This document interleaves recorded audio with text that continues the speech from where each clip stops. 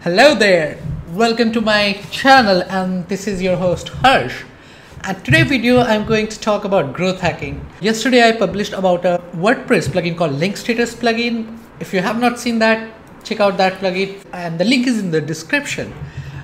And today I'm giving you 2 more tips on using that plugin. So this is not the exact purpose of the plugin, but with this trick, I'm sure you can do a lot more with that plugin. So I'll show you 2 quick things that you can do, and it's pretty awesome.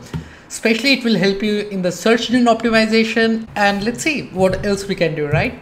So one and the most important thing, I always wanted to see if I have a post from my own blog, it is getting linked to. Like for example, I have an old blog post which is getting internal links from 10 different places, right? I want to check those internal links. Now with WP Link Status plugin, it's pretty easy, and let me show you how. So this is what you need to do. You need to first run a full scan and then click on show results. And then in the search by URL, you will put any of your blog post link that you want to check the internal links for, and click on filter results.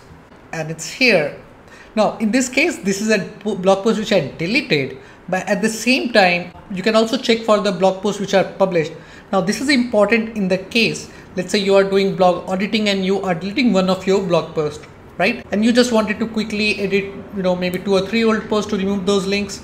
Because when you remove the link, sometimes the anchor text is different, or maybe like you're linking out to by writing, hey, check out my complete service. Now you want to remove all the anchor text as well. So in that case, this is important. All right. And now tell me the second one, which is also pretty interesting. And this is useful for bloggers, who have been blogging for a while. Now what happens, like when we start out, we usually link out to other blog posts with different keywords. After a while, once we start understanding SEO, once we start understanding the advantage of using anchor text, and this is the time when we want to go back and update all our old posts, but that is technically not possible. Now with this plugin, you can do that. So let's say I'm trying to rank for WordPress. Now for the particular word WordPress, if I'm trying to rank 5 different blog posts, it does not make any sense. I can rank only 1 page or 2 page maximum. And it's a good idea that the word WordPress should be linked to one particular blog post on your blog.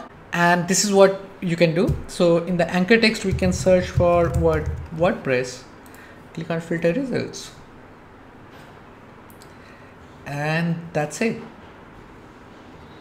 Now here we are getting all the result, and let me see if we can find. Yeah, so here we have 4 options: either mastering, either full anchor. I think full anchor is more useful. You want to check like which all posts are linked from any particular word. So in this case, you can see like I'm making this this mistake of my word WordPress has different target URL, which is not a good idea. Like even I'm trying to rank for this particular page. It's my resource page called WordPress guide. So what I'll be doing, I'll be copying this. Let's do this, edit URL, and that's it. Pretty easy, right? So this is pretty smart use of WP Link Status plugin. I have done a similar post last year. In that post, I showed you how you can use Link Patrol plugin to make money. I mean, that's also pretty interesting. I think you should check out that video also. I've added the link in the description. Well, for now, only these 2 tips. In the coming days, I'll be giving you more tips. You can like and subscribe to my channel for more such videos. This is Harsh. Bye-bye.